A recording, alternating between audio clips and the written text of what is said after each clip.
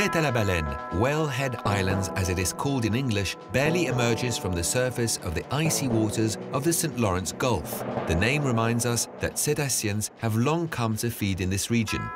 The inhabitants of TETE, fishermen, used to lead rather strange lives. Their houses followed the fish. In the middle of the 19th century, Arcadian families settled on this archipelago to fish for cod. To avoid storms, they would spend the winters in a village on the continent. With summer came the season of transhumance.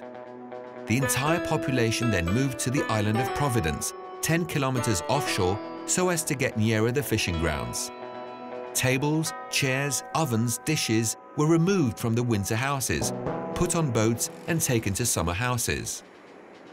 With its church, its school, its many brightly colored wood houses, the island of Providence is living summertime again.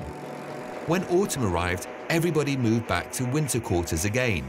Some families didn't have the means to own 2 houses. Never mind, the entire house would be moved.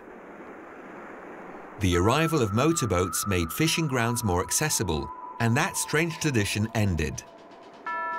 But Providence Island has not been abandoned. The inhabitants of TETE come back every summer to take care of the beautiful wooden houses and to safeguard the memories of their ancestors.